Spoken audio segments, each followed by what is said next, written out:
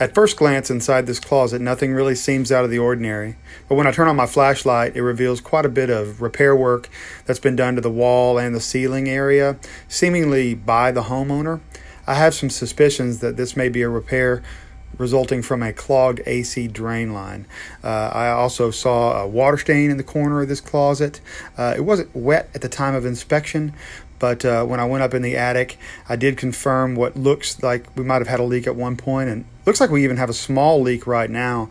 However, like I said, there was no moisture found on the wall at the time of inspection.